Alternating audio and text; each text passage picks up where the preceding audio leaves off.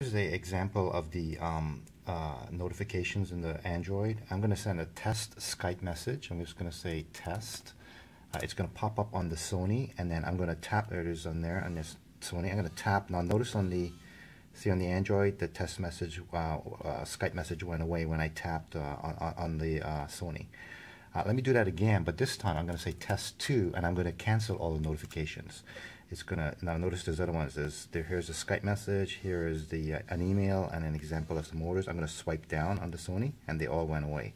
So that was a demo of cancel one and cancel all notifications. Here's a notification. I scroll up to see the camera images, and I can swipe left or right to go through the camera, the images available. And I press on one of them, and then you'll see the image show up on the Sony, and I can scroll through these images.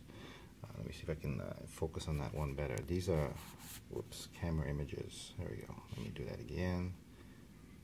You'll see, yeah, much better.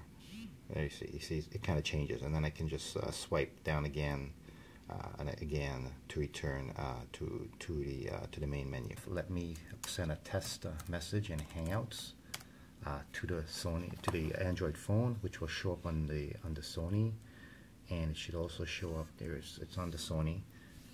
And then I'm waiting for it to show up on the glass. I will hear it. There it is. I move my head up, and there it is. Hello. Pretty cool. So that was only a few seconds delay from when it gets to the Android to the Google Glass. Scroll up, and I show a select a there. I just selected